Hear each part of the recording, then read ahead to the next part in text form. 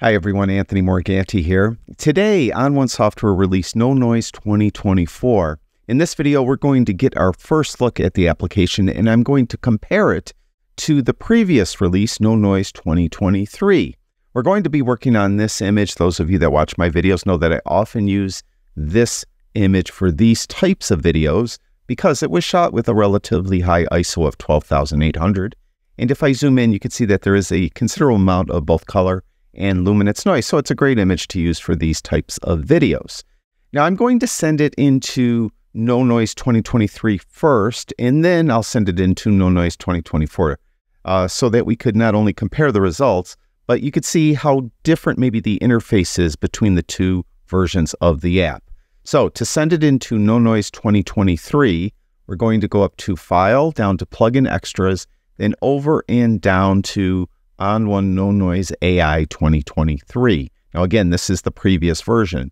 When we do, we get this dialog box, export options. It is an unedited raw file. There hasn't been any editing done to it at all. I'm just going to edit a copy though. I can't edit the original because it is a Nikon raw file, but I could go to file format and I could change it to a raw format so that I won't use any raw qualities that I might have had in the original raw file. So we'll stay with DNG. We'll go with Adobe RGB as the color space, a 16-bit depth and resolution of 300, and we'll just click OK. And it will now create this DNG file and then open that DNG file up into On1's NoNoise 2023. Why don't we maximize this? And you can get an idea what it looks like. Let's bring it down. Now in the lower right-hand corner, you can see there's a progress bar. It's kind of giving you the the idea that it's going through its updating, and you can see there's a before and there's an after. There's before and there's an after. Now, you can see it's kind of bulging out a little bit. That's because the original raw file, I have my camera default set up so that I do lens corrections, and the DNG file that got created it doesn't have any edits on it at all, including lens corrections, so that's why it's like that. But if we go over and look at the right-hand panel, you'll notice that right here in noise and sharpening, we have a choice to use just NoNoise AI or just TAC Sharp AI. This is where it will sharpen the image, or we could use both. You can see there's both there. Now for this demonstration, I want to compare apples to apples. And in my opinion, this version, the 2023 version of NoNoise, I didn't think TAC Sharp AI was very effective. As a matter of fact, I thought a lot of times it reintroduced artifacts into the image or created artifacts, and it wasn't as good as it could have been. So I want to use both. So I'm going to click on both, and we're going to keep auto on. So we're, again, to compare apples to apples, oranges to oranges, I'm going to use auto for all the settings. In future videos, we'll delve into some more of the settings and adjustments we can do to improve the image, the final image. So again, there is before and there is after, and you can see that it has reduced the noise and it has sharpened the image, although arguably you could say it maybe has over sharpened the image. Now I am using auto settings again. Now if we look through, we could go up to this dialog box here and look at settings applied, and you can see that it's just showing different settings that we've just did NoNoise AI right now, but I am able to crop the image and retouch it with some masking and other things like that. And if I did, that would be all up here, but I'm not going to do that in this video. You can see there's a layer section too, but we're not doing anything like that. We're just going to be doing a straight noise reduction with sharpening with auto settings. So I'm going to be on both. I'm going to have auto. I'm not going to move any sliders. I'm going to go down here and click on done. Now again, in a future video, I will delve into some of the settings of On1 or NoNoise 2024 a little more, be a little more in depth on those settings. So here is our original raw file, and here is NoNoise 2023, and you can see it did get rid of the noise. It does seem to be a bit over sharpened there. We'll zoom back out. I think we're going to rename this one. If I hit I, You can see the name of the file is _DSC4745.dng. So I could make sure I could tell them apart. I'm going to go to library module in Lightroom, and to rename it, I'll hit the F2 key, and I'll just call this 3. So this is, or maybe I'll just call it 2023. That probably would be better, right? And we'll click OK. So that's NoNoise 2023. We'll go back on the original raw file, and now we'll send this one to NoNoise 2024. To do that, similarly, we'll go up to File, down to Plugin Extras, and this time we'll go down to On1 NoNoise 2024. We get that same dialog box.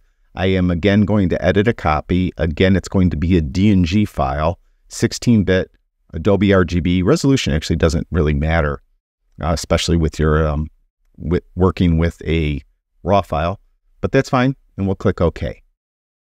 So now it will take this DNG file and it will open it up into NoNoise 2024. And I want to add something very quickly. In a previous video I did when I was comparing a different Pure Raw 4, I was doing a video on that. I mentioned that I would be doing a series of videos where I'll be comparing all of the noise reduction applications I have to Lightroom's built-in AI noise reduction. They call it DeNoise. Someone made a suggestion in the comments that I not do separate videos, that I do one single video, and I think that's a good idea. It's just kind of a waste of your time for me to do, like, here's Pure Raw versus Lightroom. Here's another video of NoNoise 2024 versus Lightroom. I really should do one video where I do the same images in Lightroom, and then those same images in all the different noise reduction applications I happen to own, and then you can compare the results. And I'll make the results somewhere so you could download them and look at them on your computer, because sometimes it's difficult to discern through a video which one of the noise reduction apps might have been best. So you could determine that for yourself. Now you can see the workspace is very similar. On the left-hand side, we do have the crop tool and some of those other masking tools and whatnot. Over here on the right side, it is slightly different. You have the NoNoise, you have Tack Sharp, or both. And again, we want to use both, so I'll go to both. This time, remember the other one you might have noticed just had one auto button when you were on both. This has 2. So if you do both in NoNoise 2024, you're able to do auto for either noise reduction or sharpening and not auto for the other. Whereas with NoNoise 2023, it's either auto for both or auto off on both, if that made sense. So again, we're going to keep auto on. We'll go to this drop-down. You can see that you could choose the previous models from 2023. There were 2, high detail and just the 2023 model. But again, we're comparing it to the 2023, so we'll use 2024. See up here are layers. So it's a little simplified over here if you ask me. Again, we have the settings over here.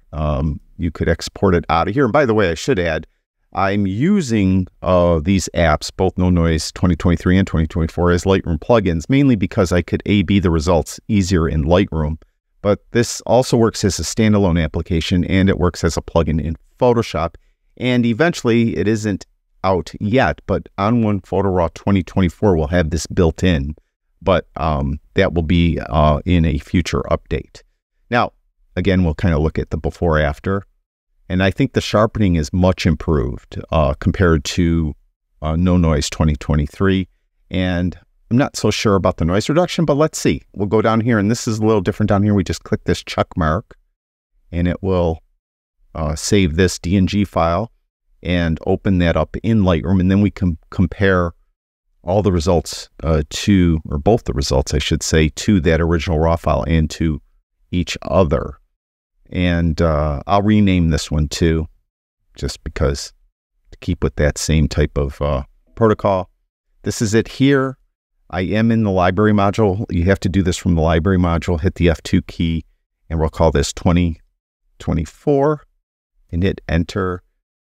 And you can see down here, there's this little like stamp in the corner here. That means that it has the embedded preview, and it says right here, embedded preview. To build the, the previews that I use in Lightroom that I have set, my Lightroom set, which are standard previews, I have to go to the develop module, and then it will build that preview.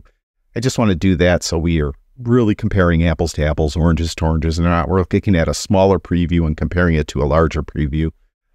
So with that said, here is the original raw file. And as I mentioned, even though if I hit reset on it, you'll go to lens corrections, you'll notice that they're checked on. That's because I have my default set for this camera to have those checked on. So that's why there might be, I think, some difference in the bulging. So if I do it there, let me come over here. Oops, not there. And just make them all the same. It didn't find the lens though. So that's kind of a pain in the neck. I'm not going to worry about that right now, but take note of that. It did not find the lens. So I would have to manually come in and put in the lens. So it's a Nikon lens. And I think it was a 500mm lens. Right? It's not even showing up. I don't think, oh, there it is. No, that's not it. I'm trying to look around my mic. So we'll just leave this off right now. We'll go to this one and leave it off. That's something I'll take up in a future video. I should have done this ahead of time and known that it didn't do it. But that's okay. We'll come in and let's zoom in, and we could see some feather detail, the eye and the background. You can see there's a ton of noise. Here is the 2023 version. If you ask me, the sharpening is a little bit over sharp, and there is the tiniest bit of noise there still. Because I'm kind of being really fussy. But if I zoom in, you can see that noise there. Now let's compare that to 2024. 2024 is much better. I mean, it's like night and day. Is 2023, 2024. So it is much better. And if I go into this feather detail here on 2024, we could see the sharpness there. And then if I go here, you could see the difference in the sharpness. Also, there's a bit of artifacts around the edges here on 2023. And there's no artifacts on the edges of 2024. So in my opinion, 2024 is a significant improvement over 2023. Now, again, this probably doesn't mean anything to many of you that use Lightroom, because you're only going to compare, you're only going to care whether or not an third-party app is better than Lightroom's built-in AI noise reduction. I mentioned that I will be doing that video. It'll be hopefully this week. I'm not 100% sure, but if not, it'll be early next week, maybe over the weekend, where I will compare all of the noise reduction applications I own, not only to one another, but to Lightroom's built-in AI noise reduction that they call denoise. And then I'll make all those, I'll export all those results, and I'll have them available somewhere for you to download, and then you'll be able to compare for yourself on your computer which one you think is best or would work best for you. And I'll probably use more than one image, because I found that, especially with the Lightroom's built-in AI noise reduction, that it will work great on my Nikon files, but it doesn't work well like on my Ricoh files at all.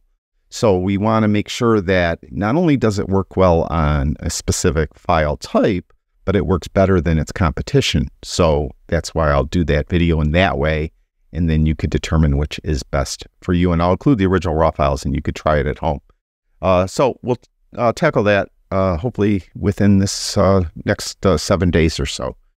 Thank you, everyone who watches my videos. I really do appreciate it. Talk to you guys soon.